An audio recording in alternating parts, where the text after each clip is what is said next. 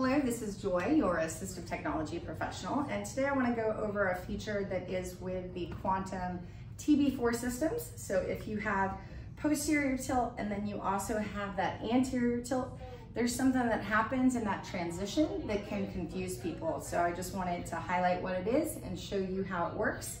And that is that there is a cam lock. So this lock right here is what locks the seating system to this kind of base stand, okay? And so right now it is locked and attached to it because we are doing posterior tilt. So this is the tilt that does offloading. And so we need this all to be attached. When we go into anterior tilt, or when we come out of posterior tilt, you're gonna kind of see that right now I'm holding the joystick and now it's not going anywhere. I have to release the joystick. So I have to let go of it. And now when I push the joystick forward to go into anterior tilt, you're gonna see this lock release and you're gonna hear a noise.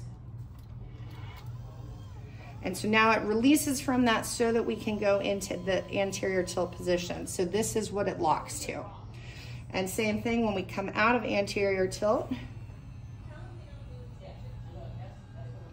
Again, it's going all the way down. I'm holding the joystick back and it's not going into posterior tilt. I have to release it. And now I'm gonna hold it to go back. It's gonna lock and move into posterior tilt. So just make sure that you're listening for that sound. And then if it kind of gets stuck, just release the joystick and then continue with the movement and it should work.